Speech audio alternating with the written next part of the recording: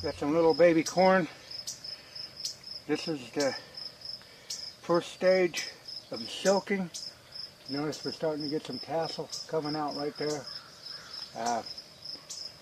That's the male, drops down on the silk. The female makes the corn. This is already starting that process. This is the 13th of July. So from the time you've seen us plant it to the silking, the tasseling out, I noticed I got some critters in here that's been eating on this corn. So I don't know what's going on right there. You can see they've been in there, gnawed the corn clear off. Well, oh, I just heard something. There goes a deer right there. Something just running out of there. I don't know where it went, but it busted through there. Pretty interesting. Well, it ain't one thing, it's another. Food plotter's worst nightmare. I discovered about half a dozen cattle in this cornfield and in my bean field. I was up there mowing and ran through some brand new cow poop. And the video camera, the camera over here said that they came through about 12:30. It's about 4:30 now. So, I don't know where they went, what they did. They knocked down some corn, but you know, that's a bad situation. If they're in this timber, it's going to really be hard to get them out. And there ain't no reason for them to leave. Well, just have to figure out what we're going to do. Fun, the trials and tribulation, or I don't know what the hell. If it ain't a drought, it's cows in your crop. So, one thing after another. Yeah, they came right by that tree out of that corn. And there's, like I say, there's fresh cow poop up here, cows and calves. And I can smell them. I can smell them about like elk. You smell them before you see them. There's some of that brand new cow poop right there. They got corn knocked down. Like I said, been eating on it. That is a food plotter's worst nightmare. You can see the hoof prints have been up in here. Like I said, you can still smell that they've been in here. Real strong cow odor, just like if you were hunting elk out in Colorado or Montana or anywhere far as that goes. Good chance once you get downwind of that herd, you're going to smell it. Yeah, they've been in here. Oh man. Looks like the corn picker went down. Yep. Yeah, they just bulldozed the hell out of that corn.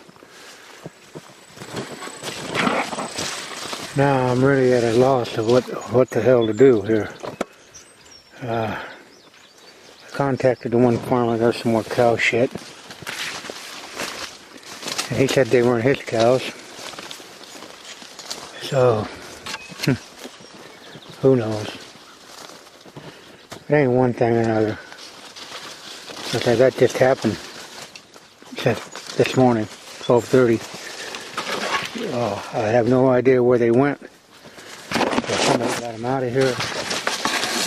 Which, once you get in a cornfield, it'd be pretty tough to get them out. And there's some more cow poop right there. Oh man. You know, I came up here to take a picture of the food plot. And I was so proud of this, and still am, but that's a bitter pill to swallow there. Beans are over knee high. I don't know what to think of that corn. I mixed so many different brands of corn in there, I don't even know what I'm looking at, so that's my fault for trying to play, I don't know. Like I said, I know I had a lot of different seed corn mixed in there. You've seen that, different colors. There's the power plant. You can see the sorghum in front, the sunflowers. It's all up. And I'll tell you what, that stuff's thick. And then butts right up in there to the corn. But my main concern now is what to do with these cows in here. The deer are one thing. Cows are a whole different game. These sunflowers, they got some big heads on them. I mean, that's as big as my hand. It's honeybees will be in here. You can see how tall this power plant is. It's really, really tall. You know, I think I was lacking a little nitrogen here because, you know, it takes a lot of nitrogen on them, and I don't think I had quite enough nitrogen this year to get these. But they're 6 foot tall. You know, some places they're 4 foot, but that's power plant. 26th day of July. There's a lot of sunflowers in there. Well, all I can do is hang around. Hey, now there's a hedge apple tree. It's got some hedge apples on it. The big one that we had down yonder, it didn't produce one hedge apple. Last year it produced so many of them that it must be a cycle in, cycle out thing. And but there again, that hedge ball got some pretty good hedge apples on it. Well, let's wander around and see if we can find some cows. Yeah, I've checked this fence. I don't think they came over this fence. I think they came in from the other end. I'll just have to check it out. Yeah, that was the fresh pile of cow shit right there. I was coming down this lane, mowing it. So they've got this far. Hopefully, maybe they fed out into that alfalfa field back where they belong. Yeah, right there's cow hooves. You can see them in the dirt. So I know they got back this far. And boy, look at what they did here. They just trashed that corn. Sons of bitches. Well, that corn was pretty good corn there, as you could tell. That's nothing but... Oh, man. Yeah, they were in here.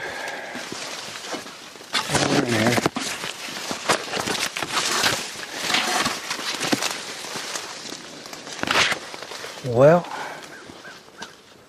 I can still smell cow, but I don't see no cows. Only thing a guy can hope, boy, they got down to this end.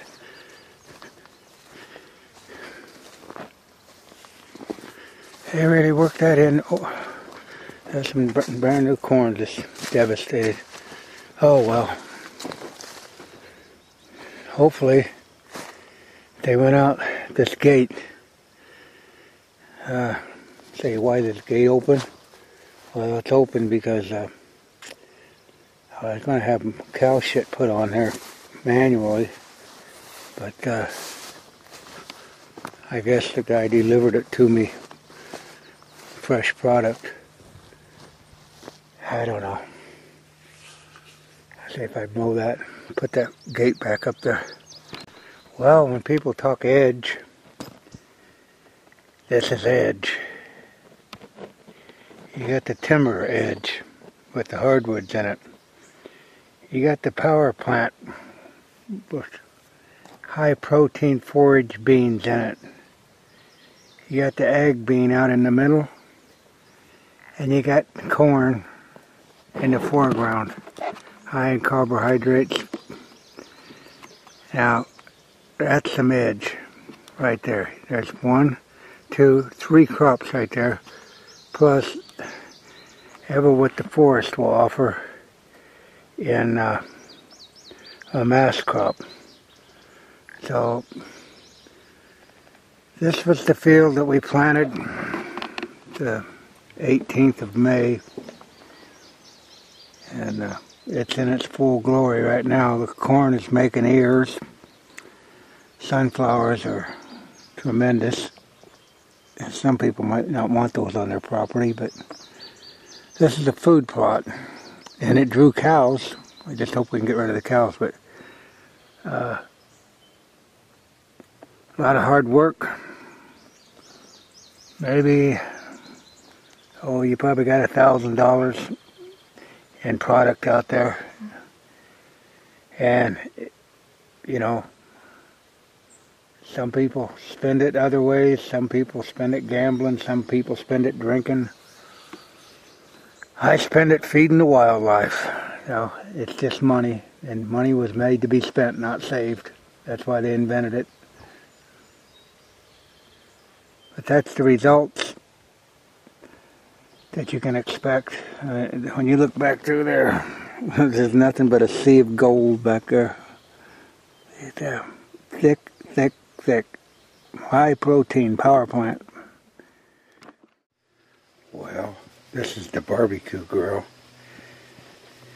And if you don't use it, this is what can happen to it.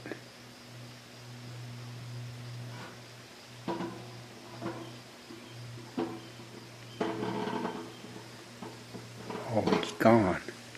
No, he ain't. He's right there. Underneath the grill. Oh, a baby went in there too. Oh boy. Ain't that cool. Oh well. Welcome to the wild. Huh. Wonder how long it would take to get him cooked out of there. Oh, well. That's the way it goes. Baby mice. At least they're out here. They're not in the house. Huh. Well, ain't that something?